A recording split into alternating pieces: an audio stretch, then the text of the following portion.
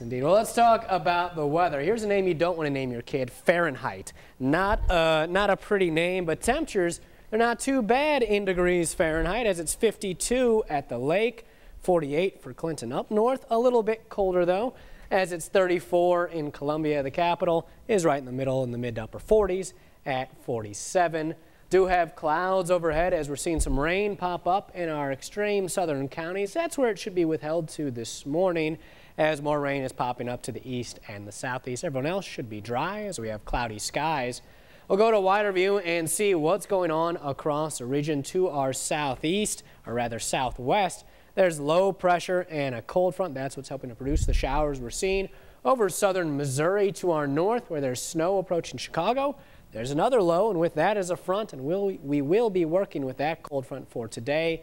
It's going to cause our temperatures to fall throughout the afternoon, but they should be pleasant for many of us, as highs top out right around 50 degrees around lunchtime. Then we'll fall through the 40s and eventually the 30s for the second half of today. Overnight, we're in the 20s with scattered clouds. But for tomorrow, high pressure is going to come our way from the north. That'll introduce winds from the south for the second part of Tuesday.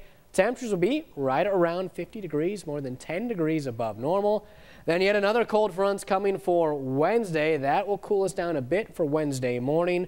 Southerly winds will pick up. Temperatures are going to be in the lower to mid 50s, about 15 degrees above where we should be. For today, we're above normal as well. 49 is the high. We're partly to mostly cloudy, pleasant, with some rain possible down south this morning. Notice those winds. They'll be shifting from the southeast eventually to the northwest, and that's how we know when the front is passing. Tonight, we're down to 25 with scattered clouds. Here's the 7-day forecast. It shows temperatures pretty similar just about every day. 51 for tomorrow, a little bit warmer on Wednesday at 54 as those temperatures go up.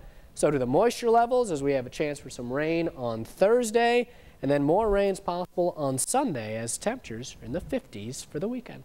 All right, it looks good. It looks great. Yeah, a lot better than the 30s or colder. So very true. I like it. Thanks, Zach.